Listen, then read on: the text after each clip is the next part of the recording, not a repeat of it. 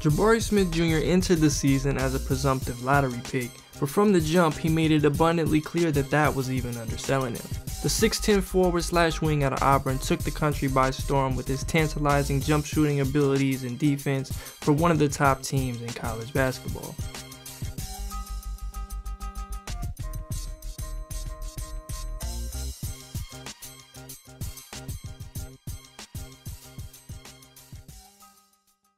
Jabari just put together one of the better three-point shooting displays I've seen from an 18-year-old freshman, let alone one that's 6'10". He shot 42% from deep on about 5.5 attempts a game, and over the course of the year really built his reputation as an absolute sniper through his abilities to shoot it off the catch, in transition, and some off the dribble too. Jabari Smith, that's money. Studi came in hitting 44%.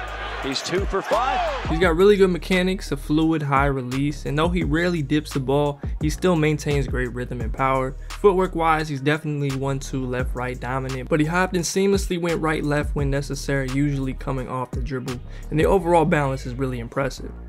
He's got all the attributes to be a knockdown three-point shooter in the league in multiple settings and ways.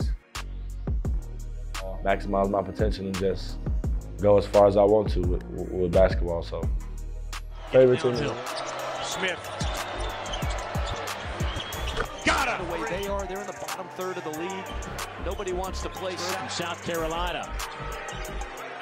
Here's Smith. One you gotta make. Smith. What a stroke. Trims the lead to 6 with 3:18 in the first half. We're playing a zone, a 1-3-1. Nice cut.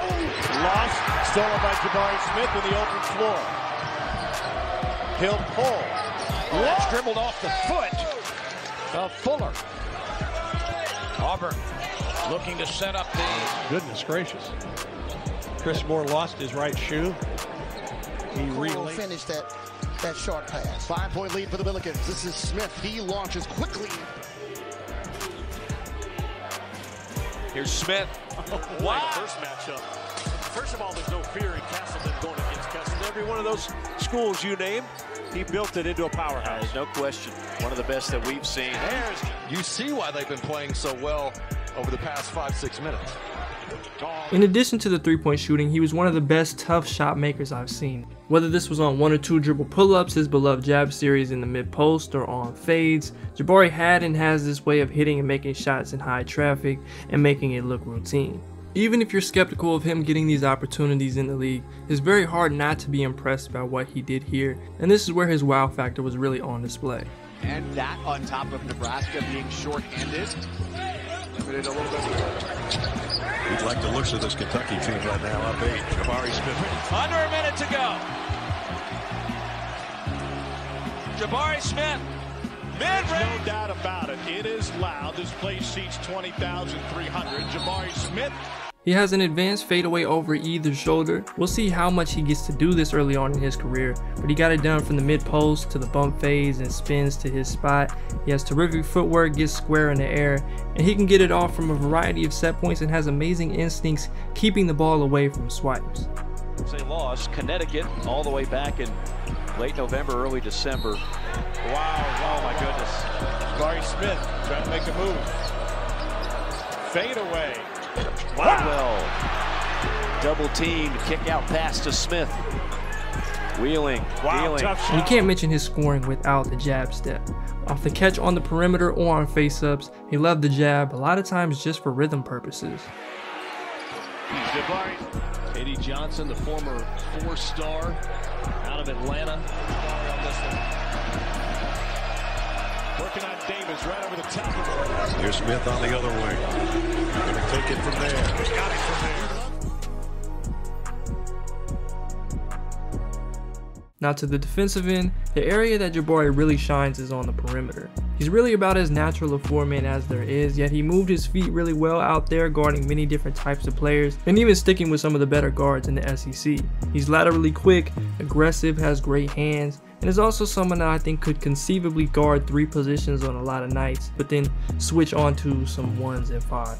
And in comparison to the other consensus top prospects, Jabari is definitely the best perimeter defender. That says a little about the other guys as well, but this is a big part of who he is, and he seemed to take a lot of pride in this end. Chandler, one of the best freshman guards in the nation. Likes. And now Mude. Brooks against Jabari Smith. And Jabari Smith won. And here's some clips of those active hands. He came up with quite a few deflections digging on the ball. Sometimes got a bit overactive, but I loved when he would flip that switch. Wolf lost the ball for his 3rd foul. That's not the way Auburn wanted to start the half. Not yet. About who I think should be the first pick in the draft next year. Nearly went into the backcourt after dribbling. One of the things we didn't talk about is his passion, right? Look at him on the defensive end. Active defense In the equation. Good hands there. Sooners having a hard time when they do get it in the paint. They're just year and you're considered late. Things have changed. Note rejected.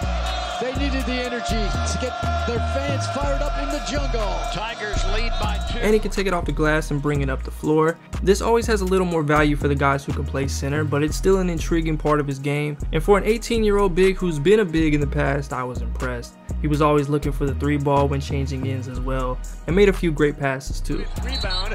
And a rebound for Jabari Smith.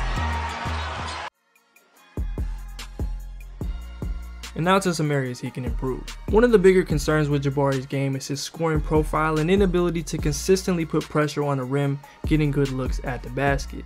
To me, this is probably the biggest roadblock in making him more of a projectable star. The handle is very solid for a big man like we said, but when you're out on the wing as much as Jabari is, the ability to drive and turn the corner, having counters, etc. is very important. And especially when you're as good a shooter as he is, you want to be as big a threat as possible and not get ran off the line, funneled inside, or become too one-dimensional. Otherwise you have to shoot it at a ridiculous rate to keep that value up. Smith, they set up for 3. He drives it. Good hands, James. for Jabari Smith against his zone.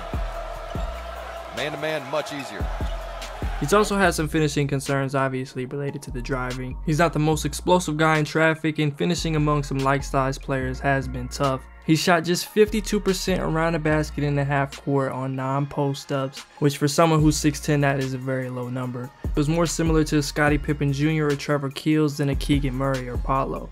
Whether it was the drives or more traditional big man catches in the paint, it was an apparent area for improvement that's got to be another one of the focuses when rounding his game out. To me, him being as young as he is and the great flashes that he had, I still believe he can get a lot better on this front. It'd definitely be one of, if not my main focus, but it's hard not to see the potential still there. I don't know if I can right there. I mean, off the bounce, just the chandeliers. Look at his team. Athletic. His first field goal, he's 1 of 6. Smith, 5 points, 2 of 6. He's trying to get it. South Florida is suffocating on defense. Smith, entry from the wing and a 2.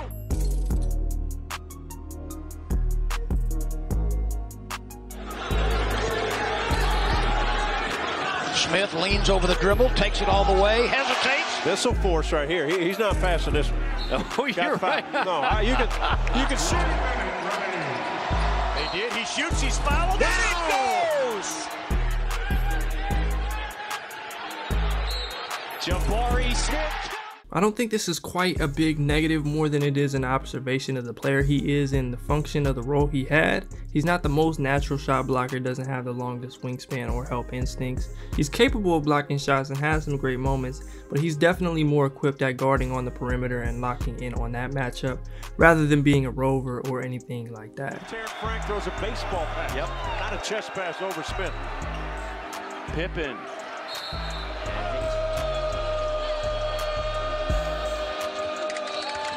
And Kelly inside. A lot of pressure on individual D.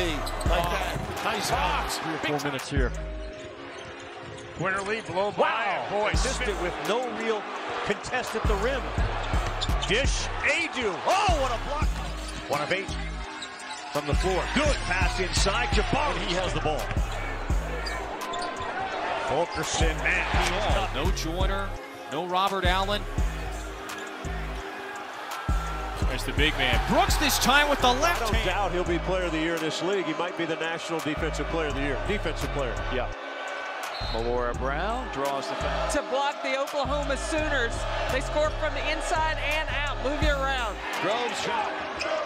Only got 5 of those. The bench has been a big difference. Connecticut has dominated there, and Sanogo. Now, I thought he actually got a lot better as a passer and playmaker as the year went on, specifically in the post as teams started to send more doubles and he had the ball in his hands more. He made some excellent reads and pinpoint passes across the court, but he can get better. As a live dribble playmaker, he's got some developing to do, and again, a lot of that has to do with the handle, but it's all related. Just being able to create an advantage and keep your eyes and head up and be able to process what's in front of you at a faster speed is the goal, and that's going to be achieved with time and game reps. They bring it double to Smith. He finds Kessler for the lead against Auburn, who for a long time was arguably the best team in the country. High elbow, great follow through. Inside. Georgia Gatorade Player of the Year and Mr. Basketball.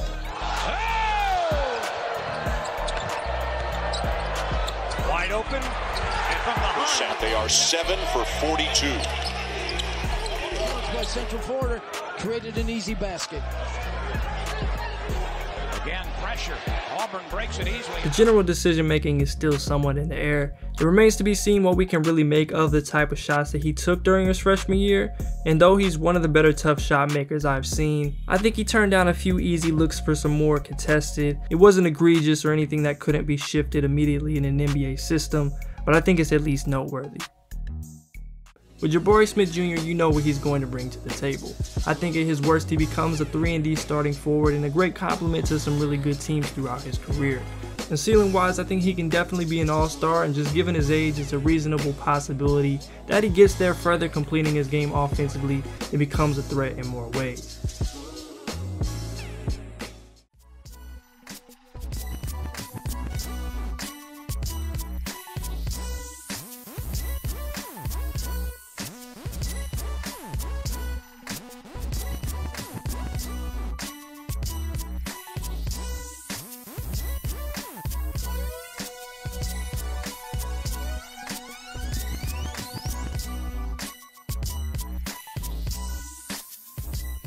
I have very little doubts that Jabari Smith will be a good player in the league, as he does two things at a high level that every team could use at his position.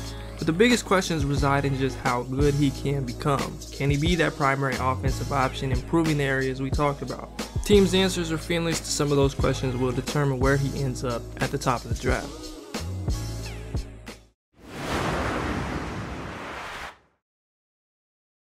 O'Shea gon' be the first, so I'll forever be the second. Who rep Lamar Park is something you ain't got a question. They like, damn, grown up, better than we expect. You can see it upon my show.